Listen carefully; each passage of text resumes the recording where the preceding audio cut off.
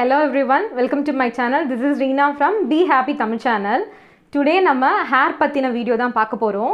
எல்லா பெண்களுக்குமே தன்னோட hair வந்து ரொம்ப ஸ்ட்ரெயிட்டா, சில்கியா, ஸ்மூத்தனா இருக்கணும்ன்ற ஆசை இருக்கும். பட் இயற்கையாவே எல்லாருக்கும் அப்படி ஒரு hair கிடைக்கிறது கிடையாது. பட் நம்ம ஆசைப்பட்ட ஸ்ட்ரெயிட் சில்கி hair கிடைக்க வழி இருக்குன்னா எல்லாருக்குமே ஹாப்பி தான். ஸோ இன்றைக்கி பார்க்க போகிற வீடியோவில் நம்ம ஆசைப்பட்ட ஸ்ட்ரெயிட் சில்கி ஸ்மூத்தன் ஹேர் இன்ஸ்டண்ட்டாக எப்படி கிடைக்கும்னு தான் பார்க்க போகிறோம்.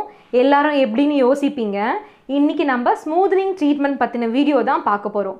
பிகாஸ் இதை தவிர நம்ம ஆசைப்பட்ட ஸ்ட்ரெயிட் சில்கி ஸ்மூத்தன் ஹேர் இன்ஸ்டண்ட்டாக கிடைக்க வழியே கிடையாது. நிறைய பேர் நிறைய வீடியோஸ் எல்லாம் பார்ப்பீங்க. இந்த ஹோம் ரெமிடிஸ் எல்லாம் யூஸ் பண்ணி ஒன் டேல ஹேரை எப்படி ஸ்ட்ரெயிட் ஆக்குறது, ரொம்ப ஸ்மூத் ஆக்குறது, சில்கி ஆக்குறதுன்னு சொல்லிட்டு இந்த மாதிரி வேலைகள்லாம் நான் நிறையவே பண்ணியிருக்கேன். பிகாஸ் ஹேர் மேலே இருக்க கேரில், ஆசையில் நிறைய வீடியோஸ் எல்லாம் சர்ச் பண்ணி இந்த கோகோனட் மில்க் எடுத்து அப்ளை பண்ணுறது, அலோவேரா ஜெல் எடுத்து ஹேரில் அப்ளை பண்ணி ஸ்ட்ரெயிட் பண்ணுறது, இந்த மாதிரிலாம் நிறைய ட்ரை பண்ணுவேன். பட் எந்த ஹோம் ரெமிடிஸ் யூஸ் பண்ணியும் நம்மளோட ஹேரை ஒரு இன்ஸ்டண்ட்டாக ஸ்ட்ரெயிட்டோ ஸ்மூத்தனோ பண்ண சான்ஸே கிடையாது. அப்போ நம்ம ஆசைப்பட்ட ஹேர் இன்ஸ்டண்ட்டாக கிடைக்கிறதுக்கு ஒரே வழி ஹேர் ஸ்மூத்னிங் ட்ரீட்மெண்ட் மட்டும்தான். நிறைய பெண்கள் வந்து ஹேர் ஸ்மூத்னிங் ட்ரீட்மெண்ட் பண்ணிக்கணும்னு ஆசை இருக்கும். பட் இது எப்படி பண்ணுறது, எங்கே பண்ணுறது, ஏர் ஃபால் இருக்குமா, எவ்வளோ காஸ்ட் ஆகும், நிறைய டவுட்ஸ் இருக்கும். பிகாஸ் நான் பண்ணுறதுக்கு முன்னாடி கூட நிறைய பேர்கிட்ட கேட்பேன், பண்ணிக்கலாமா வேண்டாமா, ஏர் ஃபால் இருக்குமா அப்படின்னு நிறைய கொஷின்ஸ் கேட்டு அப்புறம் தான் பண்ணேன். இந்த மாதிரி பண்ணிக்கணும்னு நினைக்கிறவங்களுக்கு இருக்கிற டவுட்ஸ் எல்லாம் இந்த வீடியோ பார்த்தீங்கன்னா உங்களுக்கு கிளியர் ஆகிடும். ஃபஸ்ட்டு ஸ்மூத்னிங் ப்ராசஸ் பற்றி பார்ப்போம்.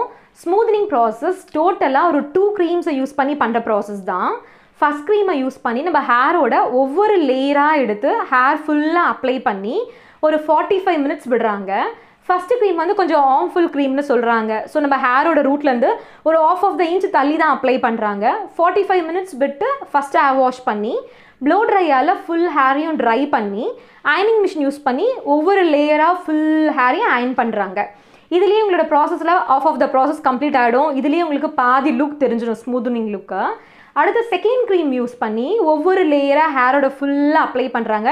இது அந்தளவுக்கு ஹார்ம்ஃபுல் இல்லைன்னு சொல்கிறாங்க. ஸோ ஃபுல்லாக அப்ளை பண்ணி இது டைமிங்கும் கம்மி தான். ஒரு 15 to 20 மினிட்ஸ் அப்ளை பண்ணி ப்ளோ ட்ரையால் ஃபுல்லாக ட்ரை பண்ணி அகைன் அயனிங் மிஷின் யூஸ் பண்ணி ஒவ்வொரு லேயராக நல்ல ஹேரை அயன் பண்ணி ஃபைனலாக ஹேர் சீரம் போட்டு செட் பண்ணி விடுறாங்க. இவ்வளோ தான் நம்ம ஸ்மூத்னிங் ப்ராசஸ் கம்ப்ளீட் ஆகிடும். இதில் கம்ப்ளீட் ஆன பிறகு பார்த்தீங்கன்னா உங்கள் ஹேரு நீங்கள் ஆசைப்பட்ட மாதிரி ஒரு ஸ்ட்ரெயிட் சில்கி ஸ்மூத்னிங் லுக்கில் கிடச்சிருக்கும். உங்களுக்கு உங்கள் ஹேரை பார்த்தா ரொம்பவே பிடிக்கும். உங்களுக்கு ஒரு நல்ல டிரான்ஸ்ஃபார்மேஷனே தெரியும். நீங்கள் பிஃபோர் ஸ்மூத்னிங் எப்படி இருந்தீங்க, ஆஃப்டர் ஸ்மூத்னிங் எப்படி இருந்தீங்க, ஒரு 2 பிக் எடுத்து வச்சு பாருங்கள். ரொம்ப டிரான்ஸ்ஃபார்மேஷன் தெரியும். நமக்கே நம்ம ஹேரை ரொம்பவே பிடிக்கும். இவ்வளோ தான் அதோட ப்ராசஸ்.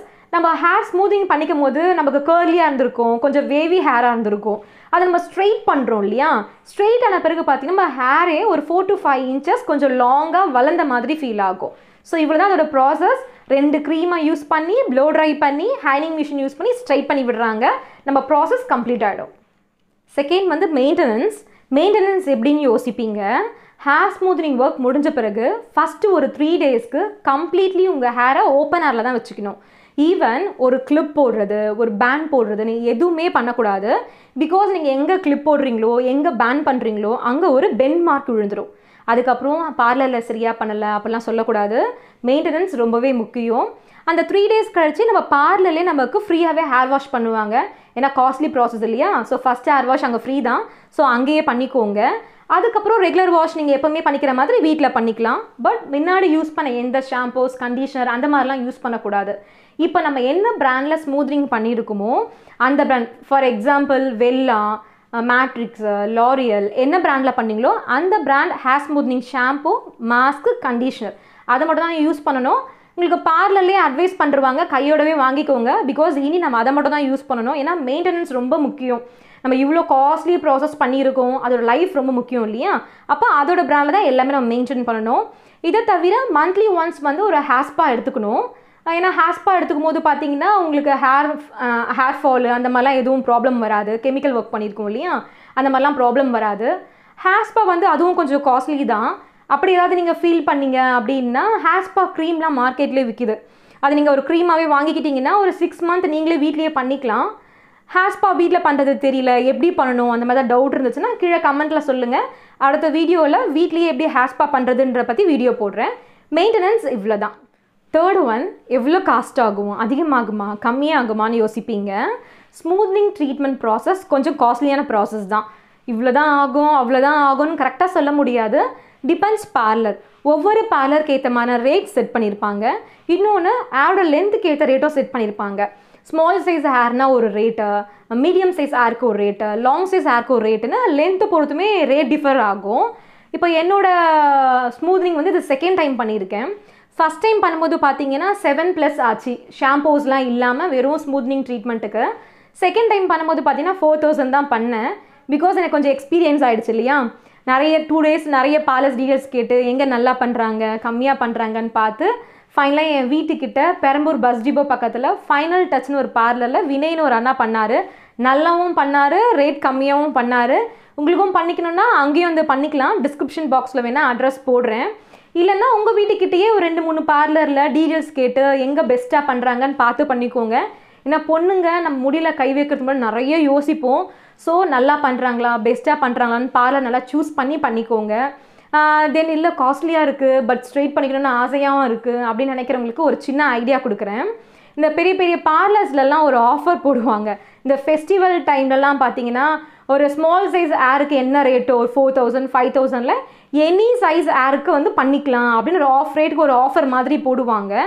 அந்த மாதிரி ஆஃபரை யூஸ் பண்ணி பண்ணிக்கிட்டிங்கன்னா நீங்கள் ஆசைப்பட்ட ஸ்ட்ரெயிட் ஹேரும் கிடைச்ச மாதிரி இருக்கும், காசும் ரொம்ப கம்மியான மாதிரி இருக்கும். பட் நான்லாம் பார்த்தீங்கன்னா ஏதாவது ஒன்று முடிவு பண்ணிட்டா இன்ஸ்டண்ட்டாக இம்மீடியட்டாக அப்பயே பண்ணணும்னு நினைப்பேன்.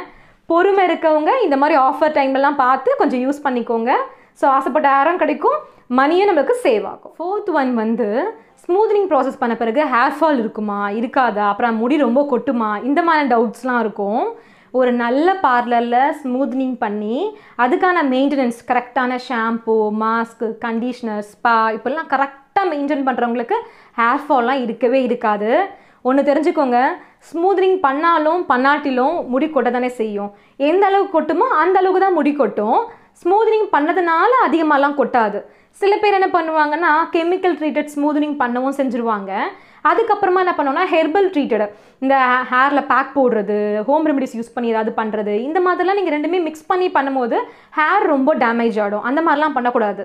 ஒன்ஸ் கெமிக்கல் ட்ரீட் பண்ணியாச்சு அப்போது அதுக்கு ஓரியன்டான ஷாம்பூஸு, மாஸ்க்கு, ஸ்பா அந்த மாதிரியான ட்ரீட் தான் நம்ம பண்ணணும் ஹேரை. சில பேர் வந்து கெமிக்கல் ட்ரீட் பண்ண பிறகு அதுக்கு மேலே ஒரு கலர் பண்ணுறது, அகெயின் இன்னொரு கெமிக்கல் ஒர்க் பண்ணுறது, அந்த மாதிரிலாம் பண்ணிடுவாங்க. அப்படிலாம் பண்ணக்கூடாது. ஒன்று சூஸ் பண்ணணும். ஒன்று நம்ம கலர் அந்த மாதிரி பண்ணிக்கணும்னு ஆசைப்பட்டால் அது மட்டும் பண்ணிக்கணும். இல்லை எனக்கு ஸ்ட்ரெயிட் ஸ்மூத் ஹேர் வேணும்னா அப்போ இதை மட்டும் பண்ணணும். ஒன்ஸ் ஒரு கெமிக்கல் ஒர்க் பண்ணியிருக்கோம் அதுக்கு மேலே இன்னொரு கெமிக்கல் ஒர்க் பண்ணோம்னா ஹேர் ஓவர் ப்ராசஸ் ஆகி டேமேஜ் ஆகிடும். அந்த மாதிரி பண்ணாதீங்க. மற்றபடி பெருசாக ஹேர் ஃபால்லாம் இருக்காது கரெக்டாக மெயின்டைன் பண்ணிங்கன்னா. ஆயிலெலாம் ரெகுலராக வைக்கணும்னு அவசியம் கிடையாது. நீங்கள் ஹேர் வாஷ் பண்ணுறதுக்கு 1 hour முன்னாடி ஹேரில் ஆயிலெலாம் அப்ளை பண்ணி ஹேர் வாஷ் பண்ணிட்டாலே போதும். ஹேர் நல்லாவே மெயின்டைன் பண்ணலாம்.